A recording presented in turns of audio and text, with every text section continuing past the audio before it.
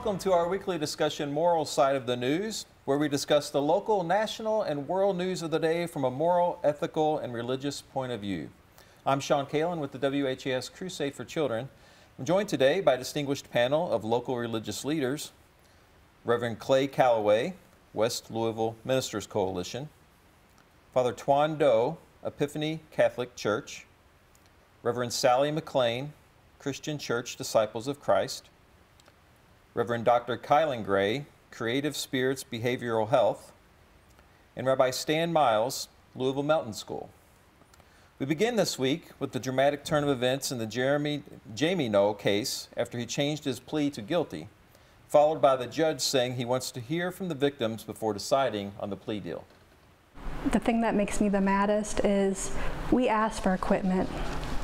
Life-saving equipment. It's New Chapel EMS employees like these who will have a major say in what happens next in this case. We asked for medications that when you have a haul from New Wash to Clark Memorial Hospital, those medications are life and death medications that we were requesting. And being told the funding's not there, the money's not there. Well, the money was on your belt buckle. You know, that's $800 that could have gone to a life pack. Now, Judge Larry Medlock wants to hear from them. EMS workers that have lost their jobs, paramedics that are not out there saving people because the money was diverted to pleasures.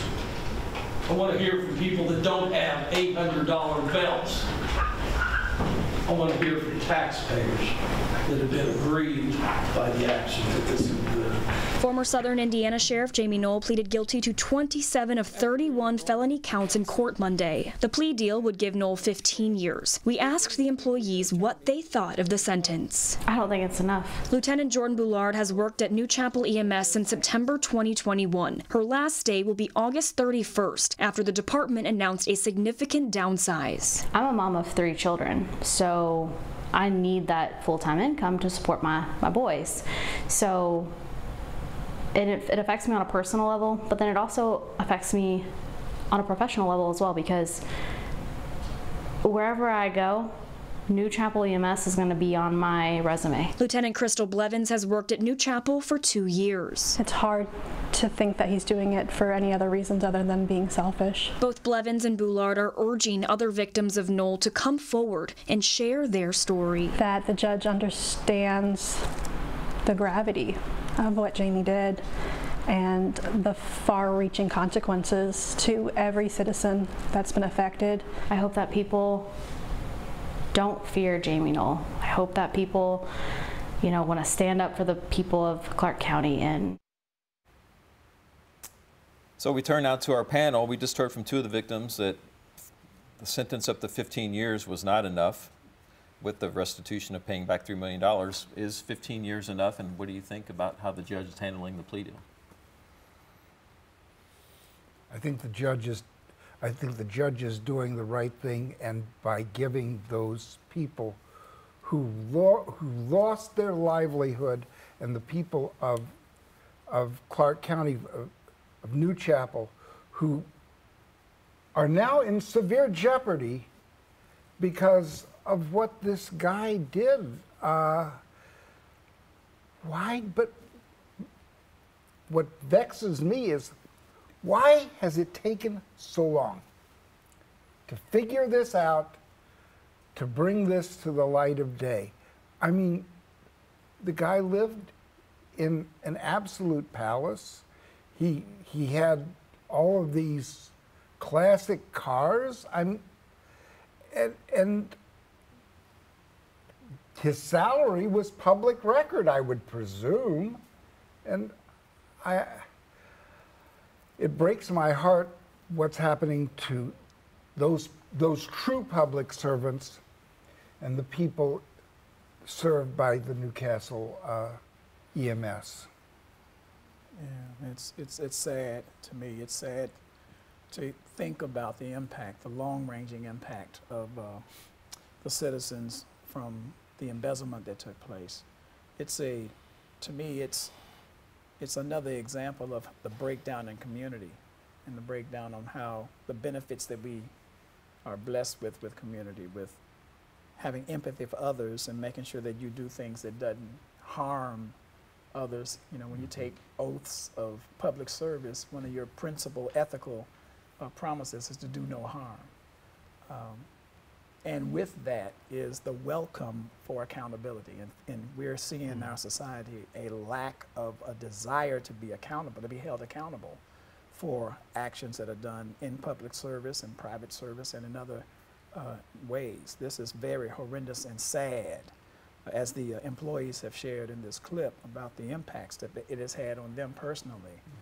And it's a reminder that we are connected. We are connected with one another, and the things that we do impacts not just ourselves, but have long-ranging ripple effects on other people. So it's very heart-rending, and I do agree with the judge bringing the persons who have been harmed to speak their voice, to say, to give record not only to Mr. Noble, but to everyone that would listen to this case, that, you know, to remind every one of us that what we do is not just ours alone. What we do in our private spaces comes out in behaviors later on in our day. And so we need to reclaim, I don't know how we do it, but we have to find a way to reclaim a sense of connection as human beings in community, to have respect for one another and to know that the things that we do impacts everybody else. Colin, that was so good, it's hard to come up with anything else to say. But I was thinking, first of all, don't be afraid to come in. They're saying to the other people who were possibly victims. And that raises a flag. Is this just one family? Is this a group of people that are a part of this? Is this some sort of conspiracy kind of thing that's going on, that they're protecting him?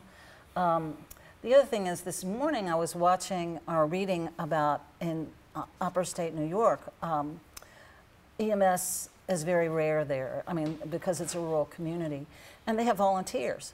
They're all volunteers. And so you're thinking, look at the contrast between, you know, this set of circumstances and that set of circumstances.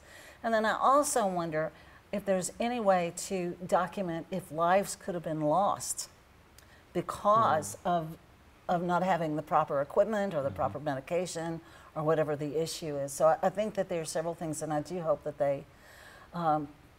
I agree, I don't think 15 years is enough for what they're talking about, but I just think it seems to me, I thought the only thing I had to say was, what a despicable human being. But yeah, to quote Daffy Duck, one of my favorite words from him is despicable, with droplets of spittle coming out. I think that appropriately applies to this case. If I didn't mean to cut you off there. But, no, I'm finished. But he is an elected official, is that correct? Correct. Okay. He was a sheriff. He was a sheriff, so he was elected, and obviously they needed a new sheriff in town. But it was not just the victims individually. It was anytime you're an elected official, you're committing a crime against the community as a whole. That's exactly right. Yeah. And when charges are brought against you, like Colin Harris reminded, she brings the charges on behalf of the people. So the whole community are victims in this particular case.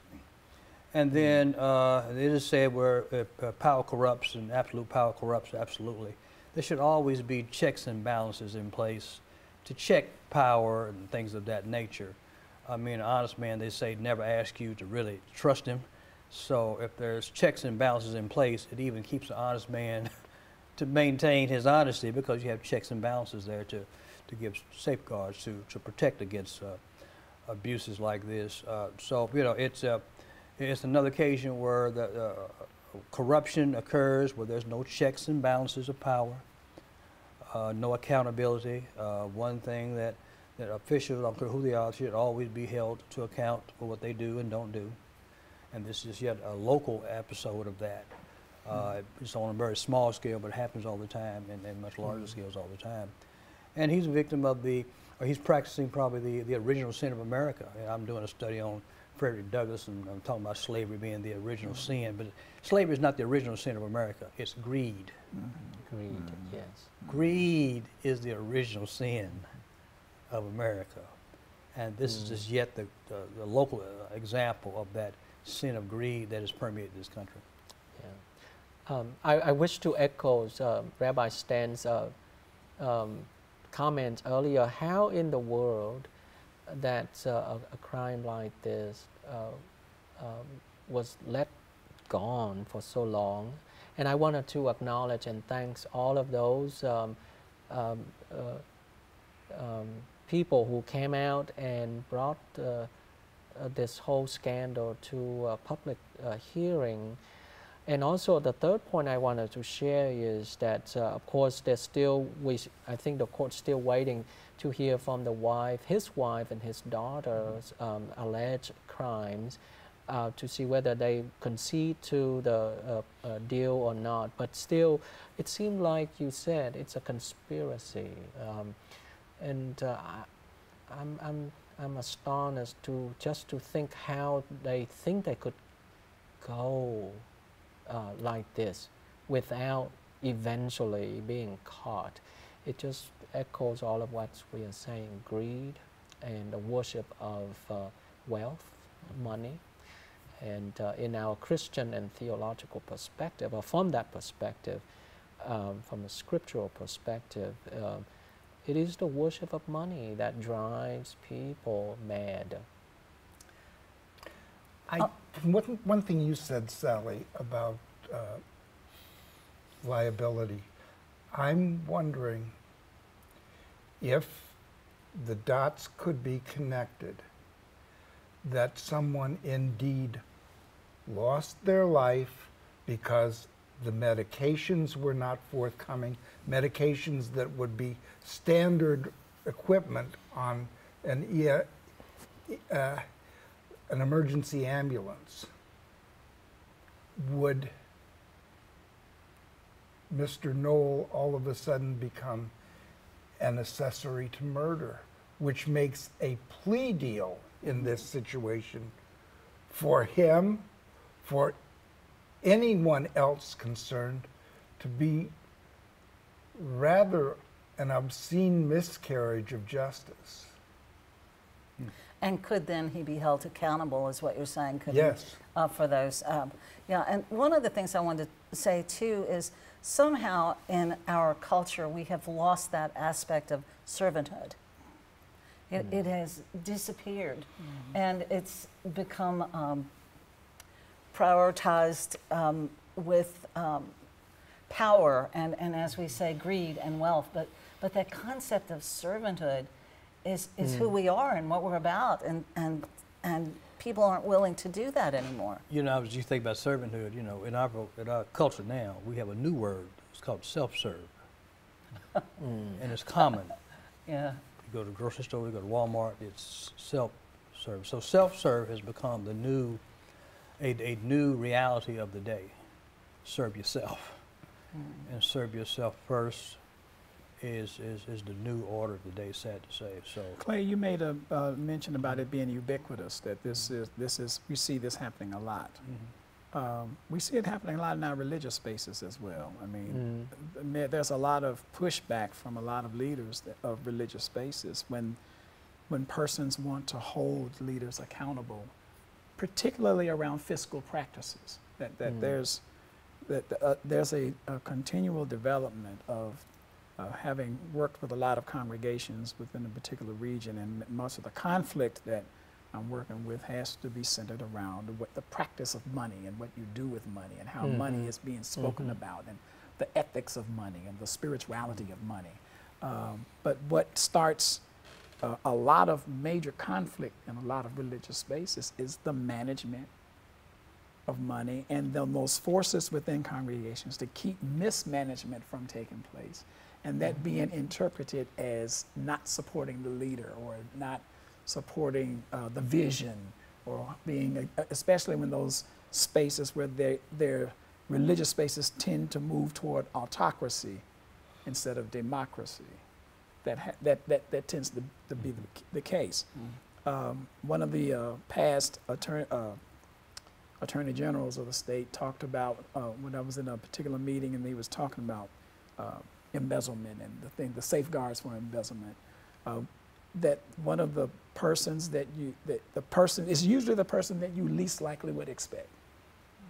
You talk about how things happen so long before things are noticed, or before the loss is big, and then that's what makes the accumulation of taking money inappropriately. It doesn't happen, it's not taken in big sums. It's not taken in large hits. It happens with, little small, it begins with small withdrawals or small places. And what the former Attorney General, I can't remember his name, but he said that the persons that usually get prosecuted are the people you least expect, are the persons that have engendered a great amount of trust around the fiscal spaces, and then before you know it, 10 years have gone by, 20 years have gone by, and then the discovery is. Well, you mentioned about I don't think it's lost on the fact that when Jesus displayed one of his greatest displays of anger is when he turned over the tables of the money changers in the temple. That drew his greatest outrage. When they turned, as according to him, they turned it into a den of thieves. So he was addressing the injustice of money changing in the temple in the name of religion. I was thinking when you opened the broadcast, Shawn, you said we're going to look at news from a moral, ethical, and religious point of view. They could be three completely different things. Moral, ethical, and religious. So I'm glad you made that distinction, because oftentimes it could be very different when you're talking about religion. Religion doesn't automatically mean it's going to be ethical or moral. So. Shouldn't religion automatically reflect ethics and morals? No, if you worship money, that's your morals. So you're a money worshiper, that's your religion. So religion does not automatically mean it's going to be oriented the way it needs to be. But I was thinking more of the normative religious faiths. Yeah. I think it should. Our ideals are shaped that way. Our theology promotes the combination of the three, and that supports the way things ought to be. And yet we find time and time again when we lose sense of our ethics, and we usually lose sense of that when we become much more self-centered to the expense of, as this case shows, someone that thought of themselves as a higher value of pursuit of life than the good of the commonwealth, or the commonweal, the good of the community. Yeah, I agree with you that our religion does promote a harmony of ethics and values and our spiritual sense until we become, which is the really understanding of what sin is all about. If there's, it's the placement of the self above the everybody I in the else. middle. It's the I in the middle. Right. And so this is what we see, and it's a reminder, all of us, that we need to really check ourselves, and make sure that, we're placing appropriate boundaries around our own ways that we think and the way we behave with and within community to make sure that we're not doing any harm. Thank you. What a great discussion. I've been doing the show since February now. It's the best discussion I've heard from what the center of the show was supposed to be about, from a moral, ethical, and religious point of view. So thank you. We turn now to the story-making national headlines this week. Facebook's Mark Zuckerberg says he was pressured by the White House to censor content related to COVID-19 during the pandemic. He goes on to say he regrets demoting content related to the corruption allegations against Hunter Biden ahead of the 2020 election after an inaccurate warning from the FBI. For years, critics have taken aim at Facebook for silencing views that challenge the general consensus in the medical community, especially about the origin of COVID-19. Now, Facebook's founder surprisingly says they're right.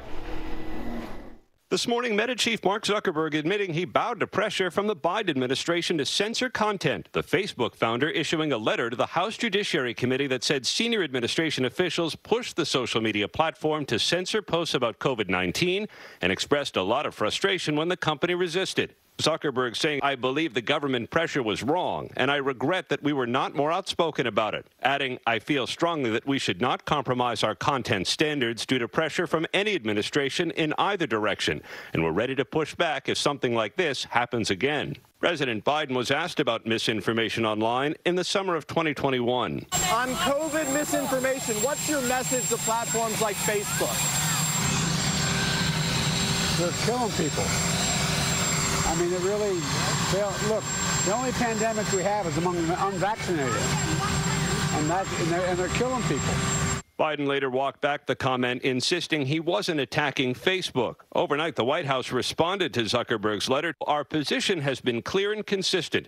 We believe tech companies and other private actors should take into account the effects their actions have on the American people while making independent choices about the information they present.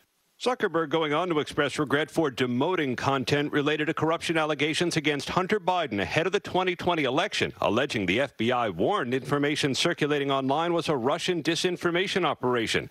It's since been made clear that the reporting was not Russian disinformation, and in retrospect, we shouldn't have demoted the story. Zuckerberg went on to say the company has changed its policies and processes to make sure it doesn't happen again. House Judiciary Committee Chairman Jim Jordan celebrating the letter, calling it a big win for free speech. So panel, your thoughts on the Zuckerberg letter, which first appeared in the Wall Street Journal, and the tension between the government and big tech over how content on social media should be policed? I have a comment that's been in my mind about this. My fear is that these big giant companies become monopoly.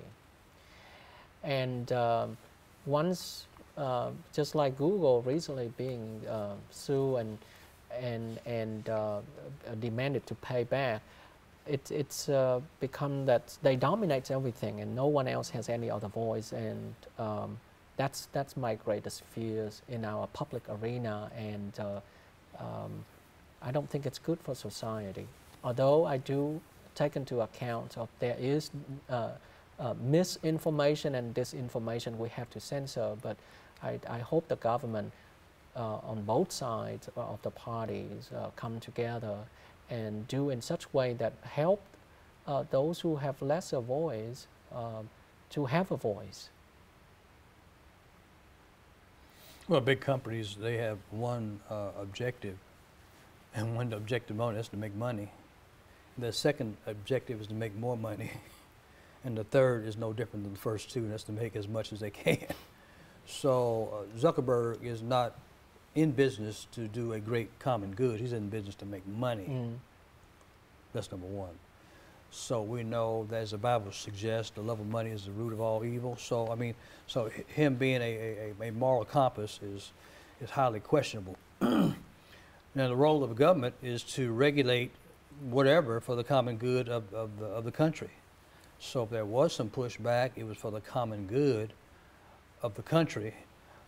So the motivation of the government should and is likely different than the motivation of big business, with Zuckerberg and Facebook. So I noticed in the big picture that his motivation is not always in the best interest of the people of America. That's not his number one objective.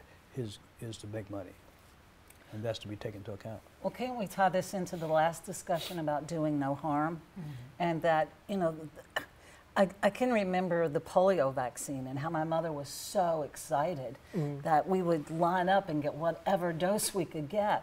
And we didn't know enough about COVID. It was not disclosed early on how dangerous this virus was.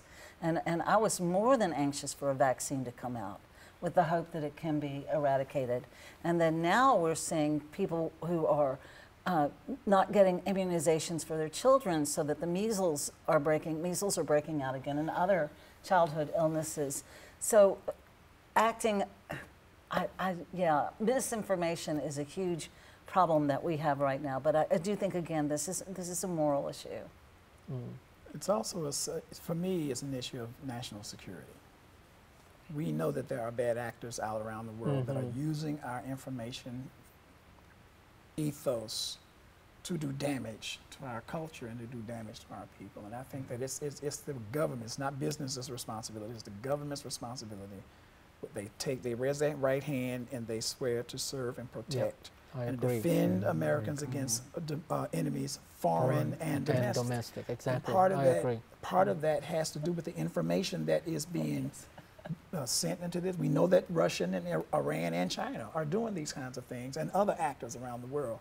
So I disagree with Zuckerberg saying that you know, we should not take down anything and not cooperate with the government when the safety of our people are at risk. And COVID was one of those examples. We've got a host of other examples that shows. And misinformation can take lives.